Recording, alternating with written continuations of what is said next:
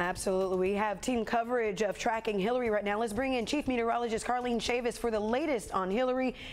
Palm Springs is taking a beating right now. Well, here's the thing. Steve and I both spent some time in Palm Springs, so we are very familiar.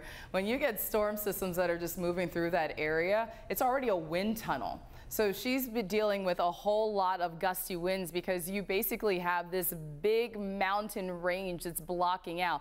Whenever we get storm systems that start to come in, and when they impact Palm Springs, because basically you have a north to south facing mountain, that's when you start to have a lot of that moisture kind of dries out. But now we're dealing with a tropical system, and it's something they definitely were not anticipating going into this summer, moving across. So a tropical cyclone when it does come to Hilary. So now you're talking about a lot of heavy rainfall because northeastern portion of that storm system, that's the brunt. That's the heaviest of the rainfall. That's also the strongest of the winds. And that's why we've been talking about the mountains and the desert being most impacted because of the track that Hilary took. Now, and if Hilary was actually moving more so out on the water, closer towards the coast, that would have been in what we call the dirty sector. So that northeast quadrant where you get the most of the rain, you get the bulk of the gusty winds. But because Hilary moved over Baja and then made her way through, just kind of dissecting our county. So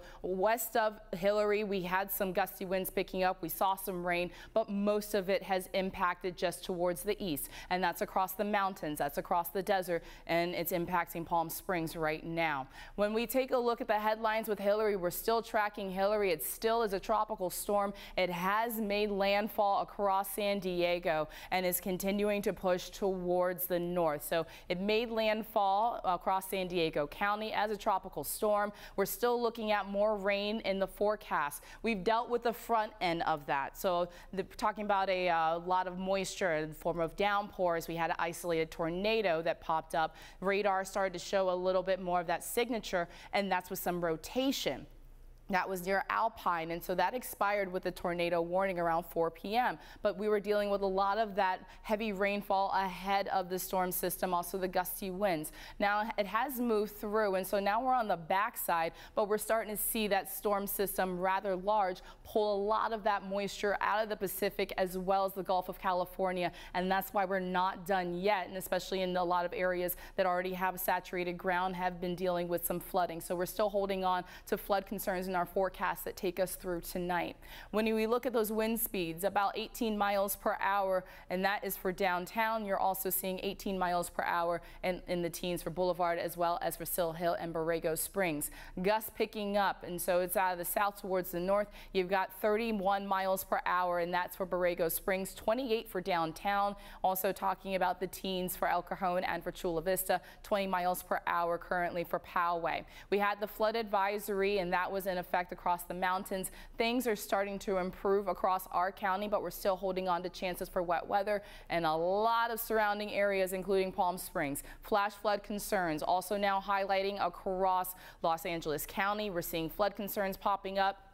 That's because now they're dealing with the front end of Hilary. We're dealing with the tail end of it. So we're still talking about some trailing moisture right behind Hilary that's impacting us across the county, just not as heavy as it was a couple of hours ago. We're still seeing some more moderate rainfall across North County, stretching out towards the mountains and even for Borrego Springs. But you're looking towards the South Bay where it's a little bit lighter, and you're seeing that from Del Mar stretching all the way towards Pine Valley. So we already have those slick roads out there, still holding on to a chance for some rain. We'll set the clock in motion coming up. But by tomorrow afternoon, things dry out. Temperatures will be below seasonal, and then it gives us enough time to dry out entirely as we stay with those below seasonal temperatures and some sunshine in the forecast that takes us into next weekend.